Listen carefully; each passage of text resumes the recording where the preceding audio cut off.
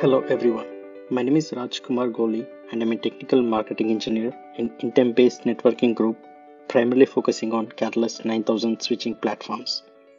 This is Cisco Enterprise Switching video series where we showcase features, technologies and solutions offered on the Catalyst 9000 switches.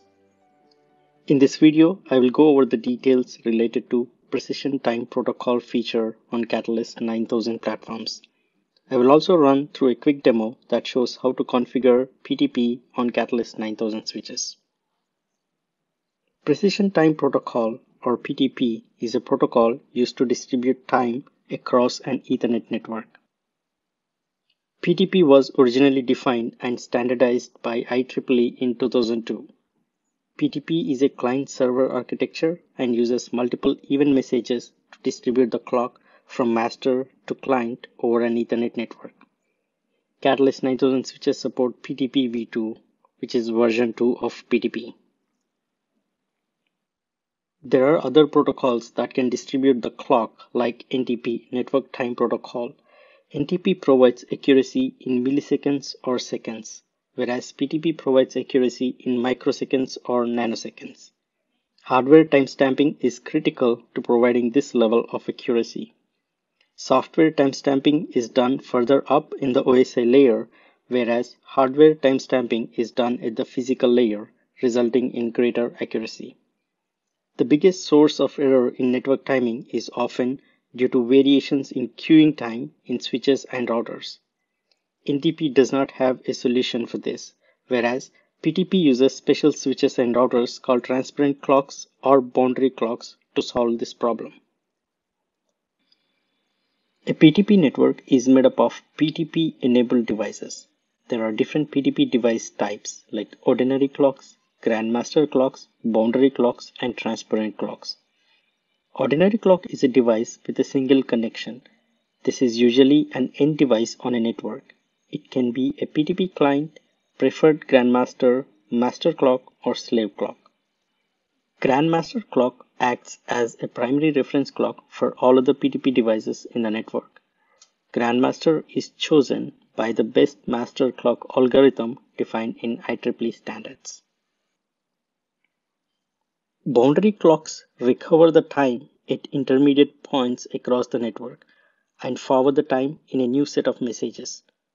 Typically, these clocks are found in switches and routers in the network and help reduce the effect of delay variation in the network caused by queuing delays.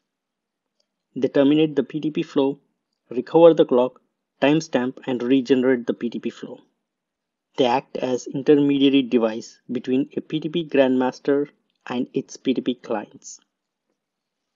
Transparent clocks are also found in switches and routers across the network, but instead of recovering the time and forwarding it, they simply record the amount of time the message spent traversing that switch or router. When the message finally arrives at the PTP client, it contains information about the accumulated delay through the network, allowing the client clock to precisely align its local time to the master clock. Here you can see a complete list of PTP features that are supported on Catalyst 9000 switching platforms. Catalyst 9000 switching platforms support PTPv2, which is IEEE1588-2008 and 802.1 AS profiles. Two-step PTP message exchange is supported, and Catalyst 9000 switches use multicast messaging for PTP. For transport, Catalyst 9000 switches support both Layer 2 and Layer 3 mode. The domain is configurable and Catalyst 9000 switches support a single domain. Peer delay and delay request response mechanisms are supported and PTP can be enabled on Layer 2, Layer 3 as well as Ether channels. Let's take a quick look in the lab on how to enable PTP on Catalyst 9000 switches. Here is a quick topology that we will use for this lab. The topology consists of three switches. We have a PTP master connected to 9301, which acts as a master clock for this PTP domain. We have a PTP client which is connected to 9302. In this topology, the PTP master and server are spread across a layer 3 network. So we will configure the Catalyst 9300s and 9500 for layer 3 transport mode and boundary clock to distribute the clock from the master to the client. Before configuring the switches, let's take a quick look at the client and the grandmaster details. I'm using IEEE here to simulate the PTP master and client. As we saw earlier, I have two Catalyst 9300 switches that have PTP devices connected. On the left hand side, I have configured a grandmaster which is connected to 9301, and on the right hand side, I have a PTP client which is connected to 9302. Let me quickly start the PTP grandmaster.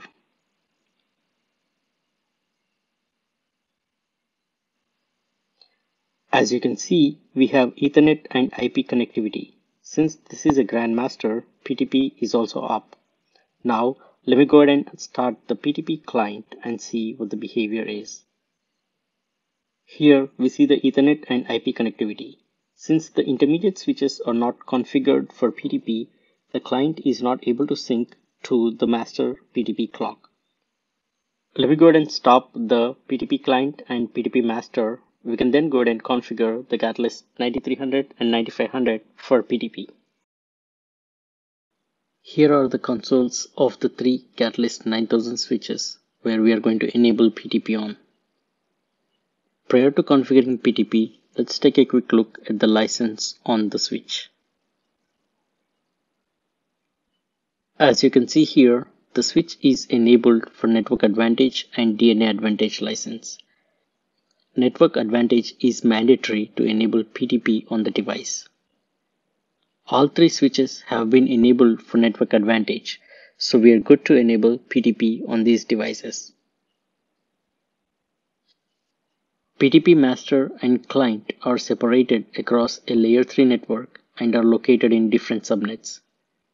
PTP master is in VLAN 100 of 9301 switch, and PTP client is in VLAN 101 of 9302 switch. I have pre-configured routing for IP reachability between master and the client. We will now go ahead and enable IPv4 network transport. To enable this, we will use the command PTP transport IPv4 UDP. Now we have to enable the PTP mode using PTP mode command. Here we see boundary and transparent mode. Since we are distributing clock across a layer 3 network, we will go ahead and enable PTP boundary mode. We have two ways to account for delay from master to client. One is delay request mechanism and other is peer delay request mechanism. We have enabled IEEE to use delay request mechanism, so we will use the same mechanism on all three switches. Once the mode is enabled, PTP gets enabled on all the interfaces by default. If you want to disable PTP on a specific port, you would have to configure no PTP enable under that interface. You can verify the profile and device type with show PTP clock command. Default profile or IEEE1588-2008 is the default profile on Catalyst 9000 switches. You can see that device type is boundary clock as we configured earlier. We can also see that network transport protocol is UDP IPv4 here. I will go ahead and enable IPv4 transport and boundary mode on other two switches using PTP transport IPv4 UDP and PTP mode boundary delay request command on other two switches.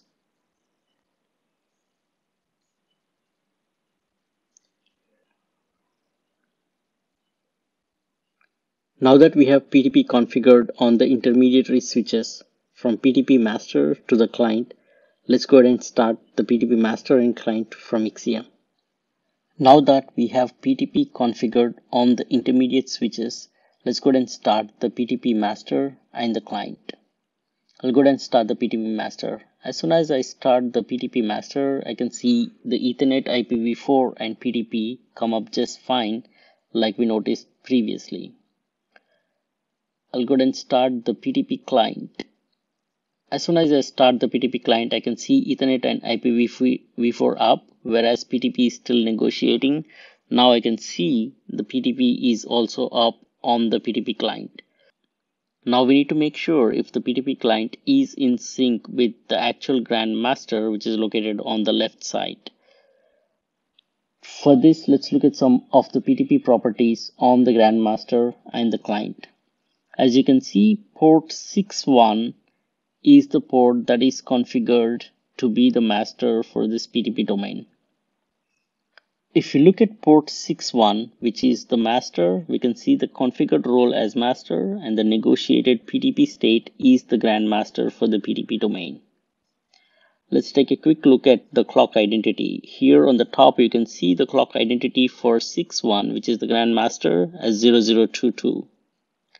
Now let's go ahead and look at the client. The client is configured on port 611.